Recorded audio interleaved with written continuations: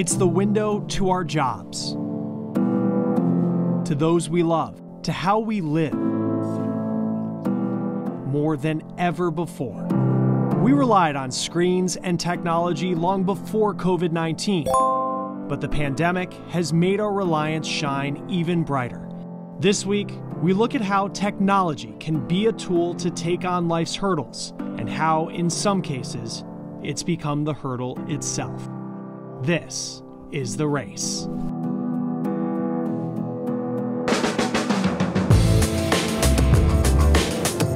Welcome to The Race. I'm Chris Stewart. You hear leaders not far from where we are in Washington, D.C. talk about how important the coronavirus vaccine is to ending this pandemic.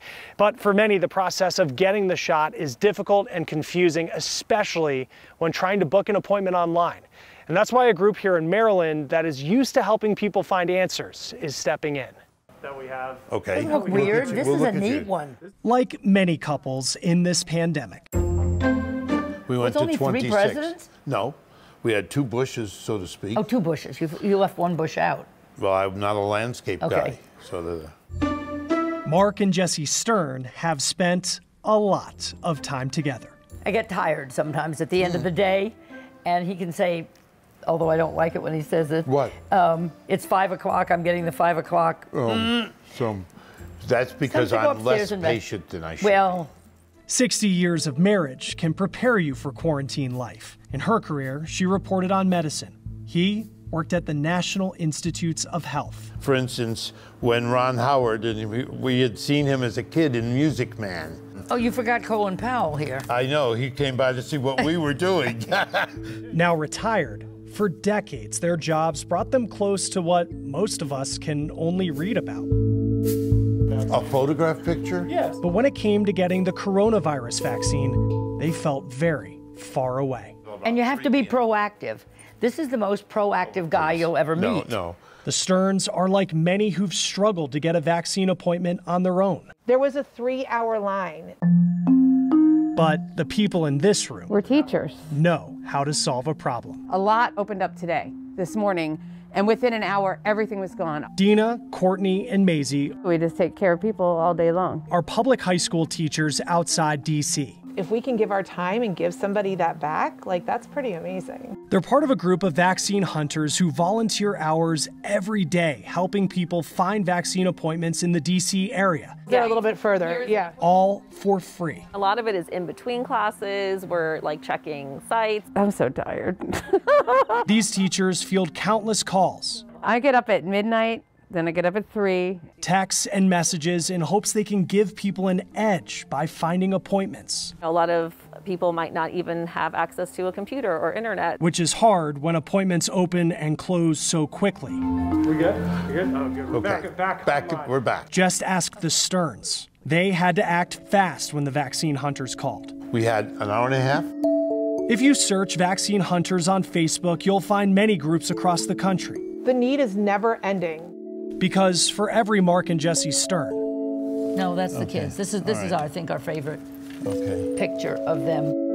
there are other grandparents, parents, loved ones in need of help finding their way through this pandemic.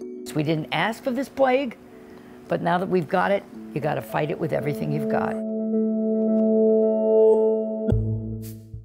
One man hopes his COVID story will inspire others to get the vaccine. He told Alexa Liacco how technology kept him alive when he was at his sickest.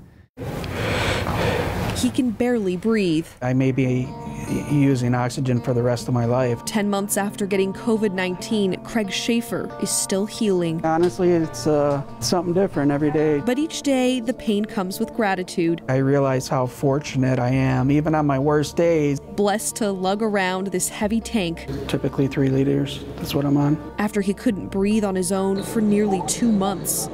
I kept having these moments of lucidity, and then I'd be delirious again, be completely out of it. He was so sick he doesn't remember the doctor who saved his life. Dr. J, how are you? I'm good. Now, 10 months later, they're getting the chance to meet and to hug. Yeah, good to finally Good to meet you. A gesture of warmth meaning more now than ever before. How are you? It's been a rough year. Yeah. Yeah.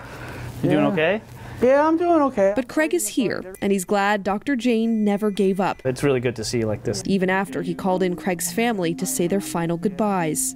It was extremely difficult, and just trying to talk to him, knowing that he's not able to respond. So that was really hard. I love you, honey. They had tried everything. But Dr. Jane had one last idea to help Craig fight COVID. And this oxygenator acts as the lung. A rarely used medical device might just help him survive.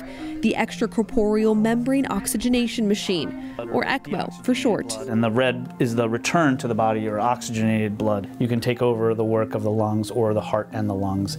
And that allows the machine to take over the work and let those organ systems rest and hopefully recover. For Craig, it gave his body a chance to fight when nothing else could. Without it, I certainly would not be here right now. But for so many families wondering why this rare device wasn't used for their loved one, the ECMO machine is harder on the lungs than a ventilator and works only on patients that have few or no pre-existing conditions. Only about 1,000 hospitals in the country have an ECMO machine and the staff needed to run it, and it's not always successful. With the success rate of ECMO being, only 50-50, do you still think it's worth it to try? Yes, I think, offering this therapy to give them a little bit more of a chance is worth it. For Craig, the 23 days he spent on the ECMO machine inside Mercy Hospital of Buffalo ended in a moment where he wasn't sure if he had a chance. I remember hearing Cindy saying, follow the light, feel the love. And I remember just being like in white clouds trying to figure out, well, how do I get to her? Waking up and 2 months has disappeared. I'll tell you, it's quite a shock to your soul as a human being. He was at the door. I know that on a soul level, he's got more to do here. More time with his grandchildren and someday getting back to his career are on the list. But for now, Craig's taking his time to recover both physically and mentally. I definitely deal with, post-traumatic stress, because you continually think about what happened to you. Every day I wake up and I see, the scars on my face. They're everywhere, and it's a constant reminder. A reminder of what he almost lost, but with that, a greater reminder of what he gained. Yep. Good thing I'm not a crier. So many folks were not fortunate, and I was one of the ones who was, blessed enough to be able to continue on in this journey of life. So I feel very grateful. For The Race, I'm Alexa Liacco. Nearly 3/4 of American workers work from home these days.